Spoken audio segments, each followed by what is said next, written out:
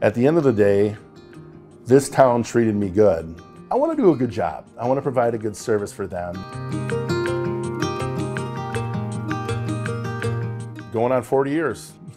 Actually, yeah, going on 40 years now in Novi. My mom worked for City of Novi for over 20 years. I came here my whole youth, growing up within the Civic Center. So I've been with the city now going on 9 years. This will be my 9th year.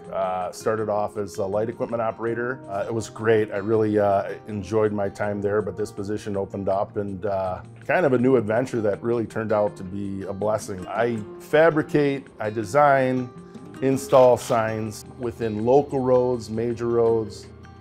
You'll have either residents or coworkers will be out on the road and they'll see a damaged sign and they put in a work order, and from there on I go out there, I inspect, I assess the situation, and if it's something that requires a whole new setup, I go out and back to the computer, back to shop, design, then fabricate, and then I go back out and install whatever it may be. There's a maintenance aspect to it, to where there's a shelf life on everything, right? So you'll end up going back and replacing signs so often.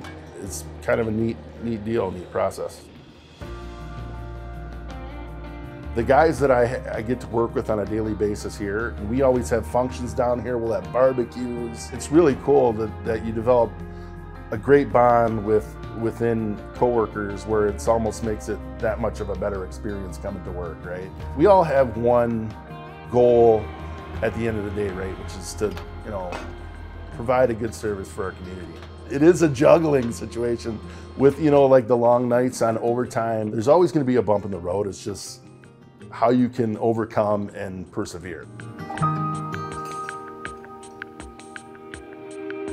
So one of my coolest experiences here working at City of Novi was a few years back. A whole bunch of people came and paid homage to one of my schoolmates and close family friends, Andrew Becker.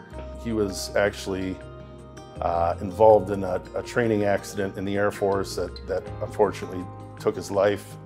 And he was such a charismatic person and great guy to be around, and for City of Novi to go above and beyond and dedicate a memorial to him and show what kind of character he was. That's just another great reason why Novi is that tight niche community that it is.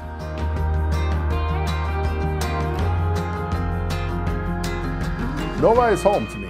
It's always been home for me. It's been a blessing living in this town, and now I get to work for it too, which is even cooler.